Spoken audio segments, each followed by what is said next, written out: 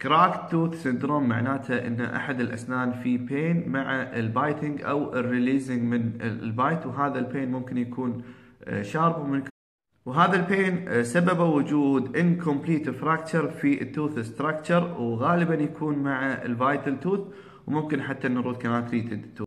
شنو اسباب حدوث الكراك توث سندروم؟ السبب الاول ماستيكاتوري فاكتورز، مثل ان احنا ناكل شيء يابس بشكل مستمر ومتكرر، او ان احنا سوينا excessive removal of tooth structure اثناء عمل cavity preparation، فسوينا weakening حق التوث.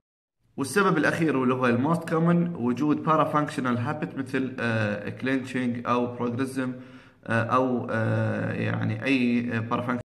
انزين، شنو الاكزامينيشن وشنو الانفستيجيشن اللي نسويها عشان نشخص الضرس بكراك توث سندروم؟ ناخذ هيستوري زين، نسوي راديوجرافيك اكزامينيشن، ونسوي كلينيكال اكزامينيشن. هالثلاث اشياء. الهيستوري ناخذ من المريض هل اكل شيء يابس، او هل هو ياكل اكل يابس بشكل متكرر، هل عنده بارافانكشنال هابت.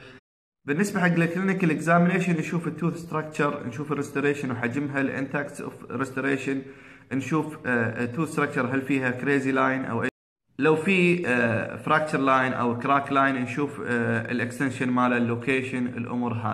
بعدين نسوي البايت تيست، ان نخلي المريض يعض على توث سلوت ونشوف هل في بين مع البايت او الريليز.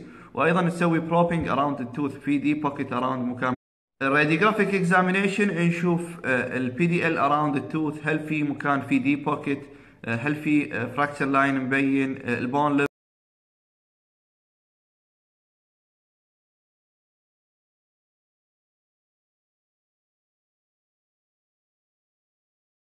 شنو التريتمنت اوبشن اللي ممكن نقدمه حق الضرس اذا في كراك توث سندروم؟ الاوبشن الاول ان احنا نسوي ادهيسيف ريستوريشن مثل الكومبوزيت، شويه تمسك الضرس.